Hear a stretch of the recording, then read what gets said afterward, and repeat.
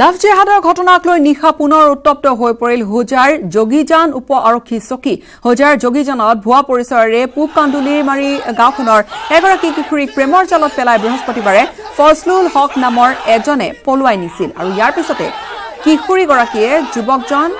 ইছলাম ধৰ্মাৱলম্বী বুলি জানিব পাৰি অভিভাৱকলৈ ফোন কৰি তেওঁক উদ্ধাৰ কৰি নিয়াৰ বাবে কাটৰ আহ্বান জনায় আৰু সেই অনুসৰি আৰক্ষীক অৱগত কৰাৰ পিছত কিশোৰীগৰাকীক উদ্ধাৰ কৰিব নোৱাৰা শুকুৰবাৰে ৰাইজে যোগীজান বজাৰ বন্ধ কৰি উপ আৰক্ষী চকী ঘেৰাও কৰি প্ৰতিবাদ সাব্যস্ত কৰে আৰক্ষীয়ে নিশা 8 বজাৰ ভিতৰত কিশোৰীগৰাকীক উদ্ধাৰ কৰি দিয়াৰ প্ৰতিশ্ৰুতি দিছিল কিন্তু আৰক্ষীয়ে দিয়া সময় উকলি যোৱাৰ পাছতো কিশোৰীগৰাকীক উদ্ধাৰ কৰিবলৈ সক্ষম নোহোৱাত নিশা পুনৰ ৰাইজে যোগীজান উপ আৰক্ষী চকী ঘেৰাও কৰি অভিযুক্ত ফয়জুলক গ্ৰেপ্তাৰ কৰাৰ লগতে কিশোৰীগৰাকীক উদ্ধাৰ কৰাৰ দাবী উত্থাপন কৰে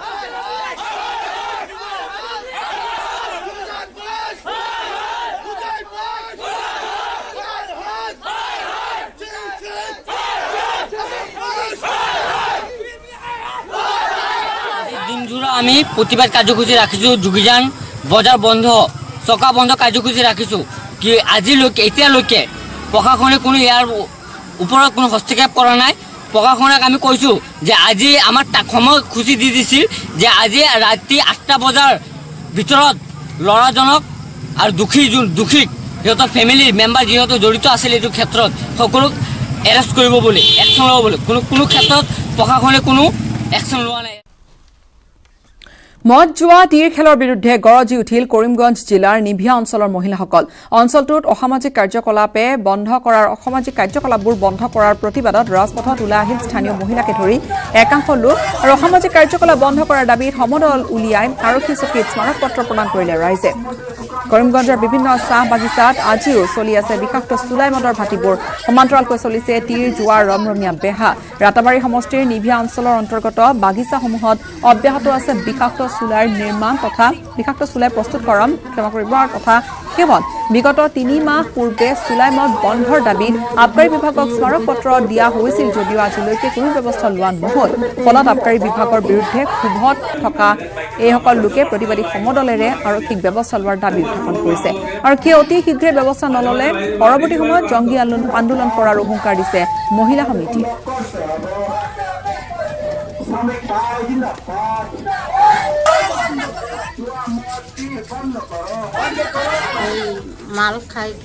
মাল খাওয়া পর্যন্ত আইসি হ্যাঁ আর তীর খেলা আর জুয়া খেলা সেই বন্ধ করিব কারণে আহি আছে এখানে মদ জুয়া তীর অবৈধভাবে আমার স্কুলের পড়ুয়া ছাত্রছাত্রীরা এগুলো বিনষ্ট হয়ে যায় এদের উজ্জ্বল ভবিষ্যতের দিকে আজকে একটা কেকড়াগোল বাগানের 1 নম্বর 2 নম্বর ওয়ার্ড মিলিয়া পাটাকরি জিপির এরা একটা আজকে একটা যে বাইরে করছে একটা মিছিল অ্যাওয়ারনেস মিছিল সচেতনতা মিছিল যাতে আমাদের এলাকায় যাতে অবৈধভাবে যাতে স্কুলের ছাত্রছাত্রীরা মদ জুয়া তীর ইত্যাদি যাতে লিপ্ত না হয় দৰঙত আৰক্ষীৰ জালত পৰিছে স্বয়ম্ভু মুন্না ভাইৰূপী চিকিৎসক দৰং আৰক্ষীৰ উপ আৰক্ষী অধীক্ষক অনিতা হাজৰিকা আৰু খাৰুপটীয়া থানাৰ ভাৰপ্ৰাপ্ত আৰক্ষী বিষয়া বিৰাজ মোহন ডেকাৰ নেতৃত্বত চলা এক অভিযানত গ্ৰেপ্তাৰ কৰা হৈছে চহৰ আলী নামৰ স্বয়ম্ভু চিকিৎসকজনক ধৃত লোকজনে বিগত 3টা বছৰে নিজ ঘৰতে অবৈধভাৱে ফাৰ্মাচী খুলি ৰোগীৰ চোৱাচিতা কৰি চেম্বাৰ বনাই ৰমৰমীয়া ব্যৱসায় চলাই আছিল আৰক্ষী অভিযানত অভিযুক্ত চহৰ আলীৰ পৰা বিভিন্ন আপত্তিজনক ঔষধৰ লগতে কেতবোৰ চিকিৎসা সামগ্ৰীও জব্দ কৰিছে ধৃত চহৰ আলীয়ে সুযোগ বুজি দীৰ্ঘদিন ধৰি সৰ্বসাধাৰণৰ পৰা বিভিন্ন ৰোগৰ চিকিৎসাৰ নামত হাজাৰ হাজাৰ টকা লুটি আছিল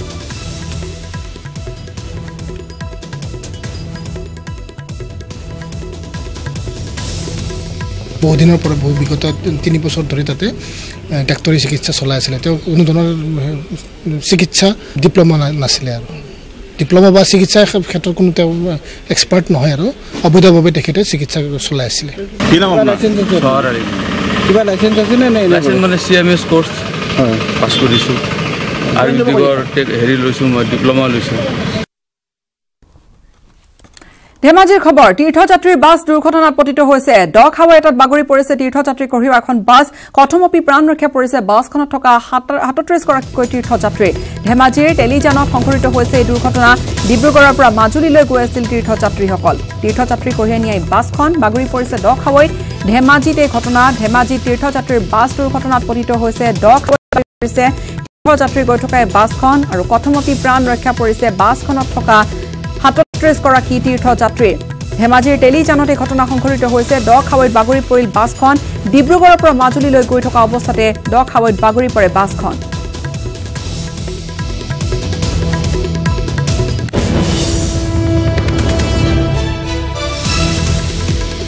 কথাপি প্ৰাণ ৰক্ষা পৰিছে সকল যাত্ৰীৰ 37 গৰাকীকৈ যাত্ৰী আছিল সেই বাছখনত টেলিজানত ধেমাজিৰ এই ঘটনা সংঘটিত হৈছে ডিব্ৰুগড়ৰ পৰা মাজুলীলৈ গৈ থকাৰ অৱস্থাতে চালকে নিয়ন্ত্ৰণ হেৰুৱালে আৰু তাতেই দ খাৱৈত পথৰ কাষত বাগৰি পৰিল বাছখন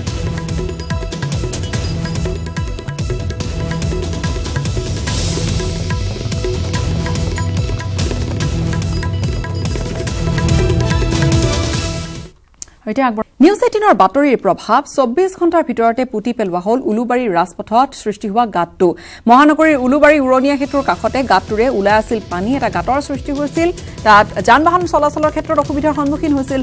চালকসকল শুকুৰবাৰে নিউজ 18ত সম্প্ৰচাৰিত হৈছিল এই সম্পৰ্কে বাতৰি আৰু তাৰ পিছত নিশাতৰ ভিতৰতে বাতৰি সম্প্ৰচাৰ হোৱাৰ বিভাগীয় কৰ্তৃপক্ষই পুতি পেলালে গাঁত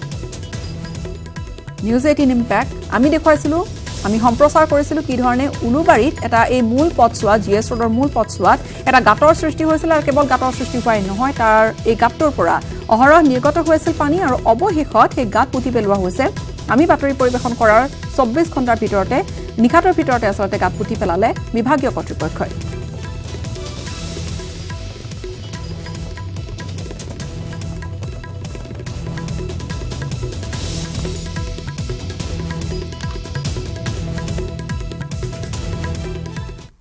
আপুনি চাইছে পুৱাৰ শিৰোনাম শিৱসাগৰৰ নামদাং হিল হাকুত এটা অমানৱীয় ঘটনা সংঘটিত হৈছে মাতৃয়ে 7 বছৰীয়া কন্যা সন্তানক দলিয়াই দিলে দিখনৈত এক ভয়ংকৰ ঘটনা শিশুটিক বিচাৰি দিখনৈত এতিয়া এছটিআৰএফ এনডিআৰএফ বাহিনীয়ে আৰম্ভ কৰিছে অভিযান দুৰ্ভগীয়া শিশুটিৰ নাম হৈছে দেৱজনী দাস এতিয়া সন্ধানহীন হৈ আছে 7 বছৰীয়া কন্যা সন্তানটি এই মুহূৰ্তত আপোনালোকক জনাম যে কিমান অমানৱীয় এটা ঘটনা সংঘটিত হৈছে নিজ মাতৃয়ে কণমানি 7 বছৰীয়া কন্যা সন্তানক পেলাই দিলে দিখনৈত শিৱসাগৰৰ নামদাং হিল হাকুত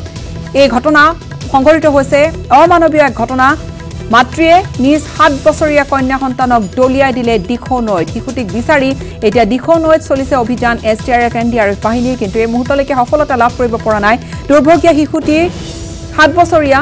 বুলি জানিব পৰা গৈছে এতিয়া সন্ধানহীন হৈ আছে 7 বছৰীয়া কন্যা সন্তানটি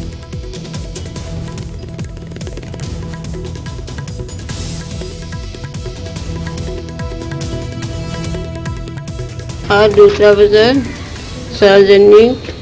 দাঙি লৈ পিনে দুইজনী মৰি যাওঁগৈ বুলি দিখৌ নদীত জঁপিয়াই দিছিলে এনেকৈ গোবৰ মাৰি দাঙি তাইক লৈ আনিছে ভাত বনাই খুৱাব নোৱাৰো কাম কৰি খুৱাব নোৱাৰো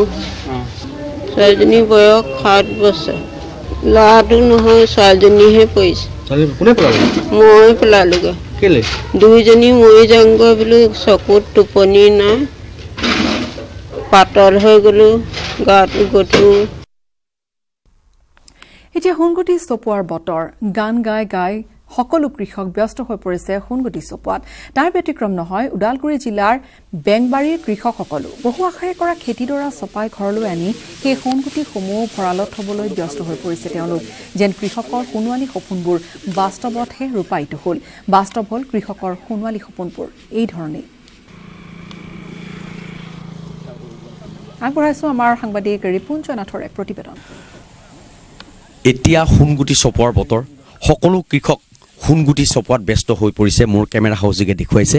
মই এই মুহূৰ্তত উপস্থিত আছো ওদালগুৰি জিলাৰ যি ফেৰগাঁৱৰ কলবাৰীত আৰু এইদৰে প্ৰায় 50তকৈ অধিক লোকে এইদৰে সোণগুটি চপোৱাত ব্যস্ত হৈ পৰিছে আৰু এই কৃষকসকলৰ এক সপোন আছিলে তেওঁলোকে যেতিয়া মাটিডৰা কৃষি ধান ৰোপণ কৰিছিলে সেই সময়ত ভাবিছিলে খেতিডৰা ভাল হ'ব আৰু সেয়ে এতিয়া তেওঁলোকৰ ফূৰ্তি লাগি সকলো লোক একেলগ হৈ তেওঁলোকে ধান কাটাত ব্যস্ত হৈ পৰিছে যি স্থানীয় যিসকল খেতিয়ক আছে খেতিয়কসকলৰ পৰা মই জানিব বিচাৰিম যে দাদা খেতি কেনেকুৱা হৈছে এতিয়া আমাৰ ভালে হৈছে ভালে বিঘাত কিমান মান পাব বিঘা বোলে 18 আহিছে 18-25 এনেকুৱা যায়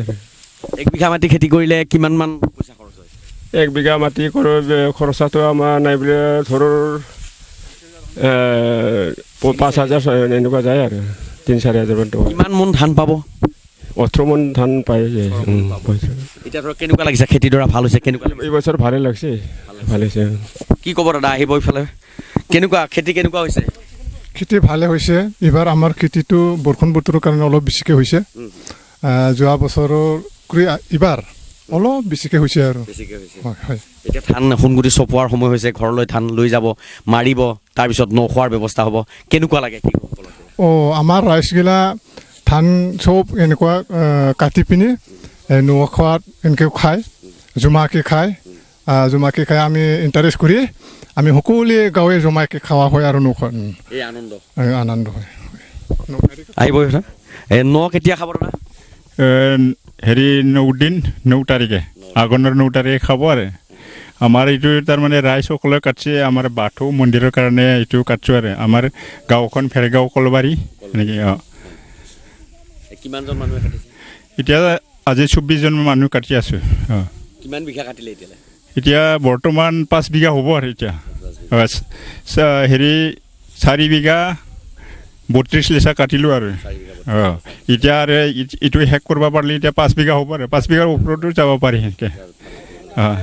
আপোনালোকে বহু কষ্ট কৰি ধান খেতি কৰিছে এতিয়া ধৰ ধানটো ভাল হৈছে কেনেকুৱা লাগিছে ভাল লাগিছে খেতি কৰাত ভাল লাগিছে ধান হোৱাৰ কাৰণে এনেকৈ বছৰত এনেকৈ আৰু খুব আনন্দ দিন এনেকৈ ব্ৰেকিং নিউজ আহি পৰিছে এই মুহূৰ্তত অইলৰ নতুন সঞ্চালক অপাৰেশ্যন শাখাৰ নিযুক্তি দিয়া হৈছে পংকজ কুমাৰ গোস্বামীক দায়িত্ব দিয়া হৈছে সঞ্চালক হিচাপে পংকজ কুমাৰ গোস্বামী এতিয়া সঞ্চালক হিচাপে তেওঁ নিযুক্তি দিয়া হৈছে দায়িত্বভাৰ সম্ভালি ল'ব অইলৰ সঞ্চালকৰ বাবে সাক্ষাৎকাৰ লৈছিল 8 জনৰ 15 নৱেম্বৰত অনুষ্ঠিত হৈছিল সাক্ষাৎকাৰ আৰু 8 জন লোকৰ ভিতৰত নিযুক্তি লাভ কৰিছে পংকজ কুমাৰ গোস্বামীয়ে ইমুটৰ এক ব্ৰেকিং নিউজ অইলৰ নতুন সঞ্চালক অপাৰেশ্যনৰ নতুন সঞ্চালক নিযুক্তি দিয়া হৈছে পংকজ কুমাৰ গোস্বামীক দায়িত্ব দিয়া হৈছে সঞ্চালক হিচাপে অইলৰ সঞ্চালকৰ বাবে সাক্ষাৎকাৰ লোৱা হৈছিল 8 গৰাকী আৰু তাৰ ভিতৰত 15 নৱেম্বৰত অনুষ্ঠিত হৈ যোৱা সাক্ষাৎকাৰত 8 গৰাকীৰ ভিতৰত নিযুক্তি দিয়া হৈছে পংকজ কুমাৰ গোস্বামী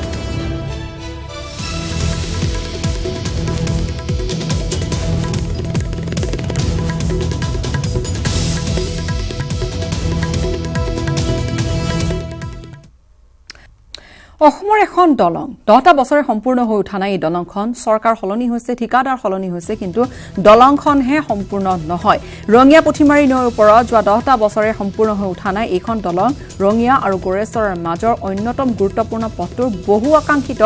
এইখন এখন দলং সম্পূৰ্ণ হৈ নুঠাত এতিয়া ক্ষুব্ধ হৈ পৰিছে অঞ্চলবাসী দলং নিৰ্মাণৰ 10 বছৰ হৈ যোৱাৰ পিছতো আজিলৈকে দলংখনৰ 20% কামো আগবঢ়া নাই যাৰ ফলত উপায়হীন হৈ পৰিছে উপায়হীন ৰাইজে চৰকাৰলৈ বাট নাচায় এতিয়া দলং ঘাট আৰু গুৰমৰ মাজত পুঠিমাৰী নৈৰ ওপৰত হাজি লৈছে এখন বাহৰ হাকুকে এখন বাহৰ দলং দেখুৱাইছো এই বাহৰ দলংখনৰ ওপৰেদি যাতায়াত কৰিলে প্ৰতিগৰাকী লোকে প্ৰতিজনৰ বাবদ 5 টকাকৈ সাইকেল বা বাইক নিলে তাৰ বাবদ 10 টকা পৰ্যন্তকৈ আদায় দিবলগীয়া হয় শতাধিক গাঁৱৰ ৰাইজে যাতায়াত কৰে এখন বাহৰ দলঙেদি আৰু উল্লেখযোগ্য যে পকি দলংখন নিৰ্মাণৰ বাবে ডোনাৰ মন্ত্ৰণালয়ৰ পৰা আবণ্টিত বিটিচিৰ বিশেষ পেকেজৰ অধীনত 8 কোটি টকা বাজেট ধাৰ্য কৰা হৈছিল কিন্তু বিভাগীয়ভাৱে এই দলংখন নিৰ্মাণৰ বাবে 5 বছৰ সময়সীমা নিৰ্ধাৰণ কৰি দিয়া হৈছিল কিন্তু তাৰ পিছতো আজিলৈকে 10টা বছৰ পাৰ হৈ যোৱাৰ পিছতো সম্পূৰ্ণ হৈ নুঠিল দলংখন ইফালে দলংখন নিৰ্মাণৰ নামত ব্যাপক দুৰ্নীতিৰ অভিযোগ তুলিছে ক্ষুভিত অঞ্চলবাসীয়ে আগবঢ়াইছে দলংখনৰ ওপৰত এক প্ৰতিবেদন আমাৰ সাংবাদিক ইনামুল ইছলামৰ সৰকাৰ সলনি হ'ল ঠিকাদাৰ সলনি হ'ল কিন্তু সম্পূৰ্ণ নহ'ল এখন দলং এই দলংখন হৈছে ৰঙিয়া সমষ্টিৰ অন্তৰ্গত গুৰমু দলংঘাটৰ এই দলংখন 10 বছৰ পূৰ্বে নিৰ্মাণ কাম আৰম্ভ কৰিছিল কিন্তু আজি 10 বছৰৰ পিছতো 20% কামো সম্পূৰ্ণ হৈ নুঠিল যাৰ বাবে স্থানীয় ৰাইজে গাঁঠিৰ ধন ভাঙি এখন বাঁহৰ পেইড দলং নিৰ্মাণ কৰি উলিয়াইছে বিভিন্ন ধৰণৰ জমৰ যাতনা ভুগিবলৈ বাধ্য হৈছে আমাৰ লগত যথেষ্ট সংখ্যক স্থানীয় ৰাইজ আছে তেখেতসকলৰ পৰা জানিবলৈ বিচাৰিম কেনেকুৱা সমস্যা কেনে হওক কোৱা সমস্যা চাওক আপোনালোকে চৰকাৰে চাওক এই ল'ৰা ছোৱালী আছে কেনেকৈ এই দলং পাৰ হৈ আছে এখন মুখত এটা ৰেলৰ দলং আছে তাত কেনেকৈ মৃত্যুৰ মুখত পৰিব সেই দলঙেদি আজি 9 বছৰে মানুহে অপেক্ষা কৰি আছে এইখন দলংখন হওক বুলি কিন্তু ইয়াতে এজনে আছে তেওঁ কি কৰি আছে তেওঁ চৰকাৰ কংগ্ৰেছ বাদ দিয়ক আজি বিজেপি আহিল এজিপি গুচি গ'ল কিন্তু কিয় নহ'ল দলংখন আজি তেওঁলোকে গুৰুত্ব দিব লাগে না নালাগে তেওঁলোকে চিন্তা কৰক কিমান ব্যয় কৰি বনোৱা আছিল দলংখন ইয়াত আগতে 8 কোটি দিয়া হৈছিল তাৰপিছত আকৌ হ'ল তাৰপিছত নেক্সট এইবাৰ আহি আছে এতিয়া আমি শুনিব পাইছোঁ এটা কেম্প এটা বনাইছে আমি আশা কৰোঁ দলংখন যিকোনো প্ৰকাৰে আজি নিৰ্মাণ হওক হয় কি কংগ্ৰেছ চৰকাৰ কি এজিপি চৰকাৰ কি বিজেপি চৰকাৰ কোনো এখন চৰকাৰৰ দিনতে এই দলংখন সম্পূৰ্ণ হৈ নুঠিল আৰু বিভিন্ন ধৰণৰ জমৰ যাতনা ভুগিবলৈ বাধ্য হৈছে স্থানীয় ৰাইজে গাঁঠিৰ ধন ভাঙি এখন বাঁহৰ দলং নিৰ্মাণ কৰিছে 5 পৰা 10 টকা ব্যয় কৰি এই দলংখন পাৰ হ'বলৈ হ'লে পাৰ ইমান টকা দিব লাগিব আৰু ইয়াত যথেষ্ট সংখ্যক আমাৰ লগত ছাত্ৰ-ছাত্ৰী আছে তেখেতসকলৰ পৰা জানিবলৈ বিচাৰিম কেনেকুৱা সমস্যা কেনেকুৱা হয় তোমালোকৰ আমাৰ বহুত অসুবিধা হয় মানে বাৰিষা মাহত আমাৰ যাব লাগে ৰেলৰ দলংৰে আৰু যদি ৰেল আহে একফালৰ পৰা যদি ট্ৰেইন আহে আৰু একফালৰ পৰা মানে বাইক লৈ চাইকেল লৈ বা স্কুল যাওঁতে বহুত অসুবিধা হয় আৰু যদি কেতিয়াবা মানে ট্ৰেইন আহি যায় আমি মানে চাইকেলখন ল'ব নোৱাৰোঁ বা গাড়ীখন ল'ব নোৱাৰোঁ মানে ৰেল দলং মানে ৰাখি আমি চাইড হ'ব লাগে আৰু বহুত বিপদজনক হিচাপে আমাৰ এইখন দলং এতিয়ালৈ হোৱা নাই এই পকী দলং এখন লাগে আমাক ৰাজধানী দিল্লীত প্ৰদূষণৰ ভয়াৱহতাই হ্ৰাস হোৱাৰ এতিয়া নামেই যেন লোৱা নাই প্ৰদূষণৰ ফলত অতিষ্ঠ হৈ পৰিছে দিল্লীবাসী নেতাৰ মাজত তুগত উঠিছে অভিযোগ প্ৰত্যাক্ৰমণৰ এই যুঁজখন কিন্তু প্ৰদূষণৰ ভয়াৱহতাৰ পৰা দিল্লীবাসীয়ে কেতিয়া বাৰু ৰেহাই পাব তাৰ উত্তৰ যেন কাৰোৰে হাতত নাই কেৱল চলি আছে অৰিয়াৰি আজি পুৱাৰ বতাহ আৰু ৰ'দৰ ফলত প্ৰদূষণৰ তীব্ৰতা কিছু কমা যেন অনুভৱ হলেও আশংকা কিন্তু আঁতৰা নাই জনতাৰ মাজত বিশেষকৈ শিশু আৰু ছাত্ৰ-ছাত্ৰীৰ স্বাস্থ্যক লৈ শংকিত হৈ পৰিছে দিল্লীৰ বাসিন্দা আগবঢ়াইছো দিল্লীৰ এই যি শেহতীয়া প্ৰদূষণ সন্দৰ্ভত আমাৰ এক প্ৰতিবেদন राजधानी दिल्ली एनसीआर में प्रदूषण का कहर रुकने का नाम नहीं ले रहा है अगर राजधानी दिल्ली की बात की जाए तो यहाँ पे प्रदूषण के वजह से आम जीवन अस्त व्यस्त हो गया है लोगों का घरों से निकलना मुश्किल हो गया है लोग घरों से निकल रहे हैं मुंह पे मास्क लगा के निकल रहे हैं सबसे अधिक दिक्कत जो है वह बच्चों को हो रही है उम्रदराज लोगों को हो रही है इसका सीधा असर जो है फेफड़े पे पड़ रहा है लोगों को सांस लेने में परेशानी हो रही है आंखों में जलन हो रही है अगर कल की बात की जाए तो कल प्रदूषण का लेवल इतना अधिक था कि विजिबिलिटी पूरी तरह से कम हो गई थी लोगों को दिखाई नहीं दे रहा था लेकिन आज चूंकि 16 नवंबर है आज की अगर बात किया जाए तो आज रात में जो तेज हवा चली है उससे यहाँ पे प्रदूषण का लेवल कुछ कम हुआ है और इस समय धूप भी निकल गया है तो प्रदूषण का लेवल कुछ कम है विजिबिलिटी पूरी तरह से साफ है लोगों को दिखाई दे रही है लेकिन प्रदूषण का जो लेवल है वह खतरनाक स्तर जो है उससे पार है कम से कम यहाँ जो अभी मैं मौसम विभाग के पास हूँ और मैं आपको दिखाना चाहूँगा कि यहाँ पे जो बोर्ड लगा है लोगों को जागरूक करने के लिए लगा है कि एयर क्वालिटी इंडेक्स कितना इस समय दिल्ली का तो यहाँ पे जो बताया जा रहा है अभी भी जो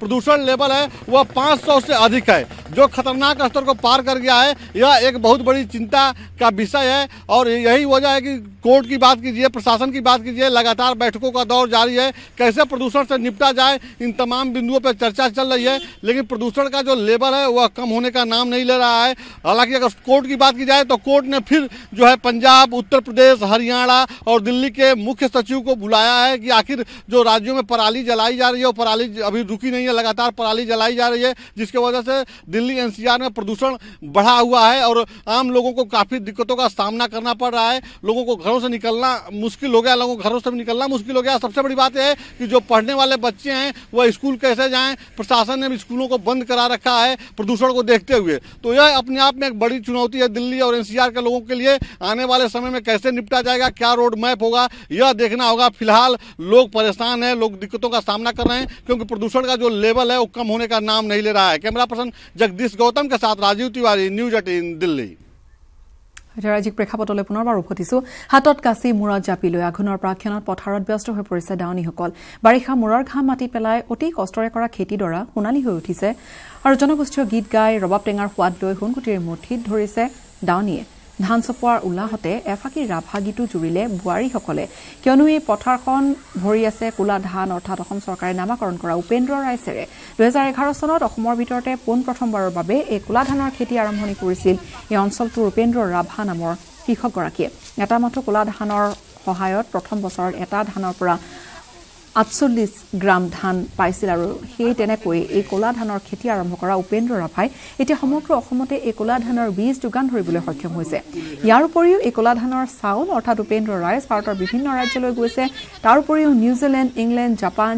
চীন নেপাল দক্ষিণ আফ্ৰিকা আদি দেশলৈও ৰপ্তানি হৈ আছে